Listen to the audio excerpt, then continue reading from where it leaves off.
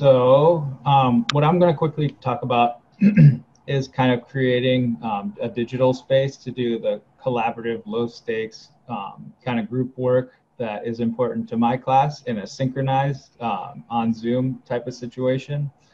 I teach English, and so reading and writing and critical thinking are the skill sets I want my students to practice. We have the benefit where we could choose pretty much any content we like. So if we could situate the development of those skills in relevant thinking, problem solving activities and text, that's great. This is actually something I developed for my face-to-face classes, which sometimes is a little bit tricky given that in the English village, the Wi-Fi is less than stellar, but this will work in Zoom. You can put students in groups, randomize them. You can have groups, hopefully they have learning partnerships already in the class so they can work in their groups. But essentially, this is a post-reading activity where they'll get a chance to collaboratively process the text, create things, do something with it, take the information and turn it into something new, and support each other while they do that and hopefully have some fun. So like if this was a face-to-face class, if we ever get back to those, they would go to this link here, and then their group, whether I do it by Flippity or I just number them, here's your group, they would have their own set of slides, which are easy to duplicate. It just takes some setting up ahead of time. You can also just drop this link into Zoom, which makes it even more efficient. So like they would open up their slides and they would find this. So I've set up a series of activities, different types of ways of looking at a text. This is a text that we look at in our 21st Century Life and Culture unit, which is called George Orwell Meet Mark Zuckerberg, which talks about data collection, targeted marketing, information bubbles, and things like that.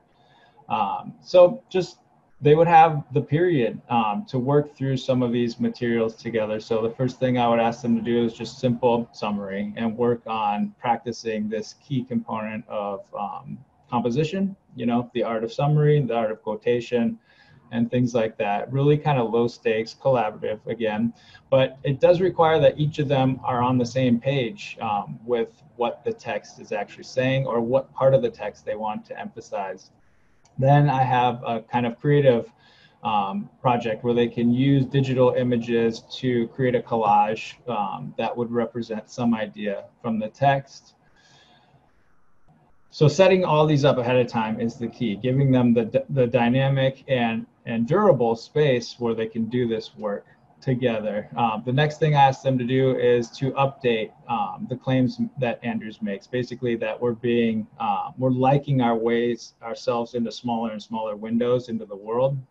And so they do a little bit of research and they update with a new article that either challenges or confirms her opinion. Just some vocab.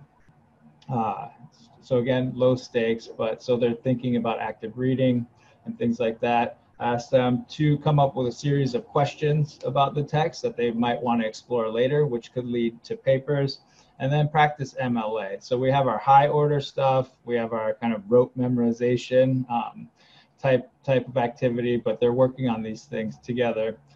And while they are doing that, I'm typically, when I do this face-to-face, this is the second part of a quiz. It's the collaborative part. The first part they do on their own, and I can grade that and deliver it to them in class and offer feedback.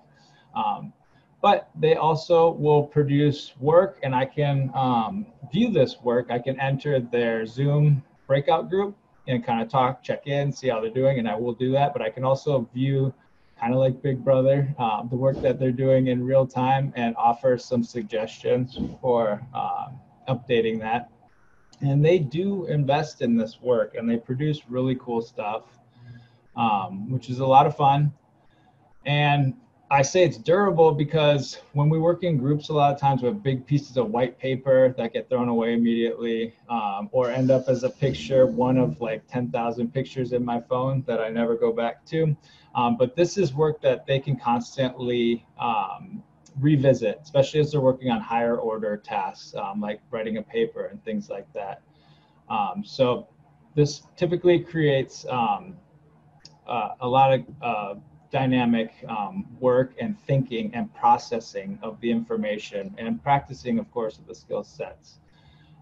So once they do that, I can evaluate, I can update the grade book and things like that. But what I think is also really helpful, this is my homepage, by the way. I do it in descending order. The most recent week, which I post that week, is always at the top. So like if we're only in week 13, this would be the first one that they see. But let me just go.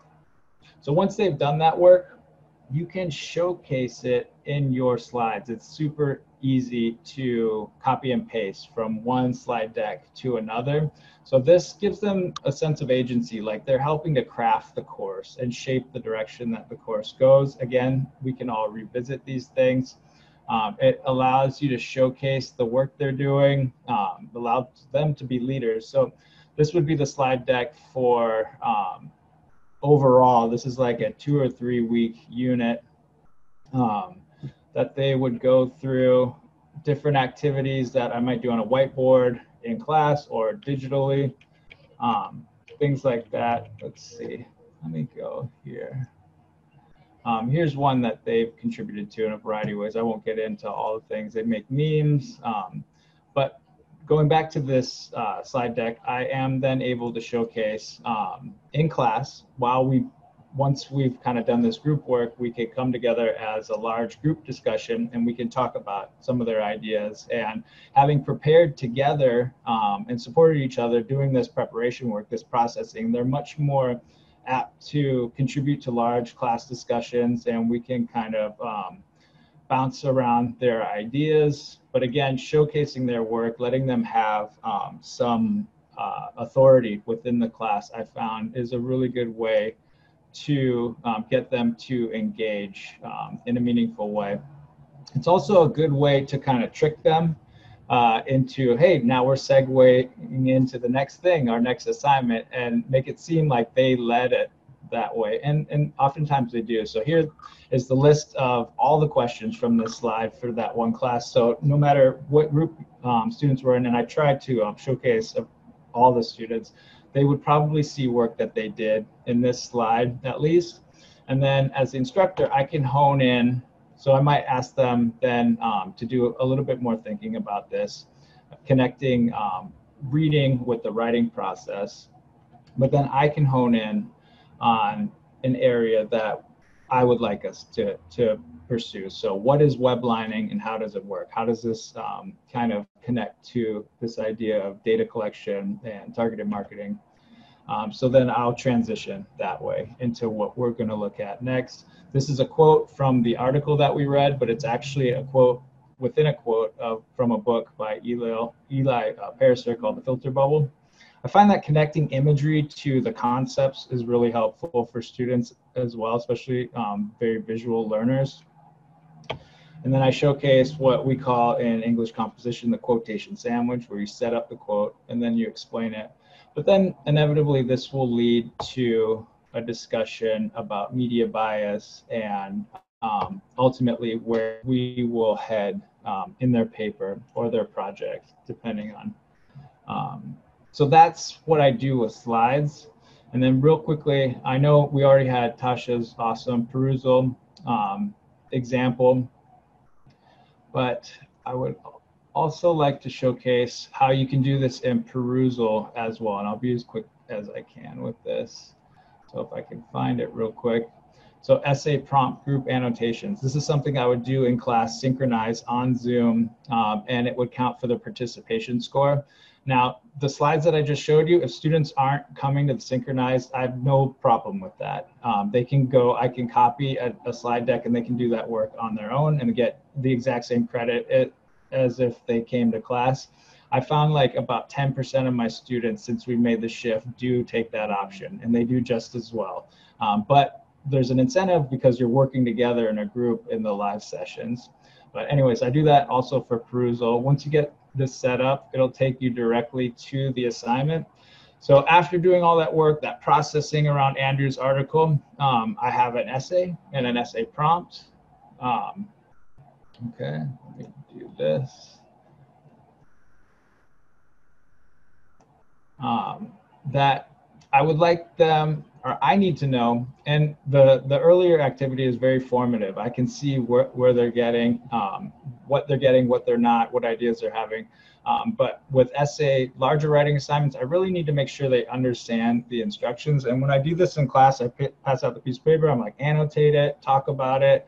And then I go, okay, any questions, any ideas? And a lot of times they're like, no, we're cool.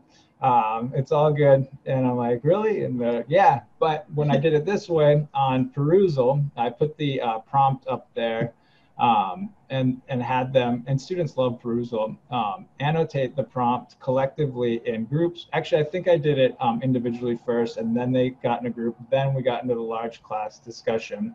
I was able to, in real time, answer their questions about the writing prompt to see what they're getting, what they're not getting. That sort of assessment allowed us, once we came to a large class discussion, to address some of these things and brainstorm some of their ideas that they're already having right off the bat there. But again, this is durable. This is something that they can reference later on. And I found that doing this produced the strongest papers that I had seen in this unit so far. So again, just trying to make digital space to do that collaborative team building, learning partnerships, the productive struggle of grappling with concepts and processing it into something new, I've found to be super helpful.